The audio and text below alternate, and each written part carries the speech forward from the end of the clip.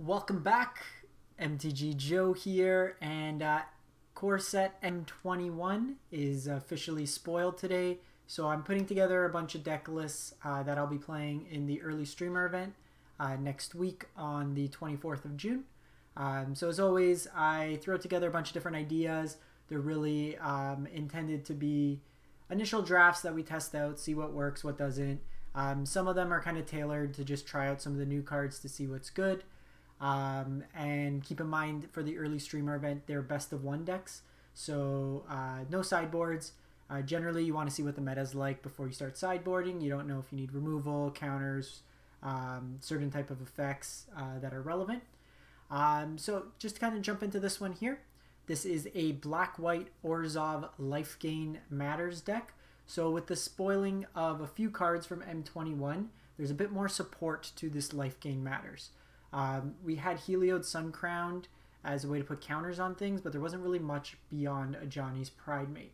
In general, a Johnny's Pridemate's kind of lackluster. You can make this big body, but with Teferi around, it gets bounced, and there's not enough ways to consistently turn it on, I find. So we're playing more of a Lifegain Drain style deck, and there's a couple cards we'll look into. But to run it through, we have 12 1-drops in the deck, so we are a more aggressive stand. We have All Seed of Life's Bounty, a familiar card in a lot of these kind of life gain weenie strategies. It can also provide pseudo protection. Well, it does protection, but by sacking it.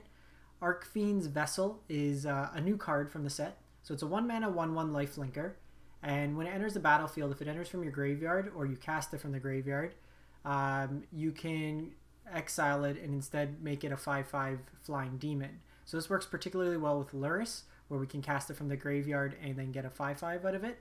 Early game, it also is just another lifelink enabler. And then Healer Hawk, an evasive life gain enabler.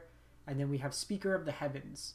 So Speaker of the Heavens is a 1-mana vigilance lifelink, and you can tap it to create a 4/4 angel token with flying. And you can only activate it if your life total is seven or more than your initial, so you have to be at 27 life, and you can only do it at sorcery speed. But it's kind of a way to gain some life and then create an angel, go a little bit bigger and evasive. We have Charming Prince, another way we can gain some life. We could blink some stuff as well and just set up our draws. We have Daxos, just with all our creatures entering. We have Heliod as well. And then we have a couple new cards. We have Indulgent Partition. So this is a 3-mana 1/4 flying lifelink. At the beginning of your the beginning of your end step, if your opponent gained 3 or more life this turn, each opponent loses 3 life. So if you do a couple points of chip damage, you gain some life, some creatures come in with Daxos, whatever it may be, your opponent will lose 3 life. You can also Oath of Kaya your opponent's face and then deal an additional 3 points. So it's kind of like a lightning bolt with all our creatures. So we have 3 of those, 3 Luris in the main board. Pretty much everything from here onwards can be cast. A couple Murderous Riders as removal, and then we have Veto, Thorn of the Dusk Rose. So Veto is whenever you gain life, each opponent loses that much life. It's a Sanguine Bond style effect. Pretty much all our creatures have lifelink anyway, so the other activated ability is not as relevant. It is a legendary, so we're only playing 2. But overall, this is kind of like the strategy here. One thing you may want to do, and looking at this mana base, I'd probably go up another Black Castle. You really have the ability with this deck to draw cards. You're getting a bunch of life, so you're going to want to refill post like a board wipe or something like that.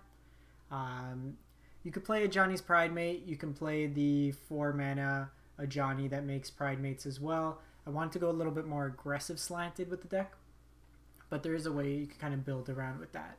Oath of Kaya also serves as removal in the deck, along with Murderous Rider. Also happens to gain you life. You could play stuff like Gideon if you want. The Basari, the new White Planeswalker. There's Glorious Anthem, which makes all your creatures +1 larger. If you want to go a bit more weenie-based strategy, maybe instead of the Charming Prince, that could be a consideration. But this will probably be the shell that I start with, and then try to build from there. The mana base wise, like I said, we have some castles. I would go up another castle in looking at this, and I'll make the change post this video. Some godless shrines, and then some temples. You can also play Fabled Passage if you'd like. I prefer, because our curve's kind of low, I just want to keep on curve. So the only tap lands I want are the temples, but they hit both colors. And we're not really an escape deck, so the Fabled Passages aren't going to be doing a whole lot. So that's pretty much it. If you do have any suggestions, do let me know in the comments below. If you have any recommendations for videos, I do have a bunch on my Aether Hub right now, so if you want to kind of get a sneak peek while I put these videos out, I'll be kind of updating them as I go along, but I'm welcome to any suggestions as always.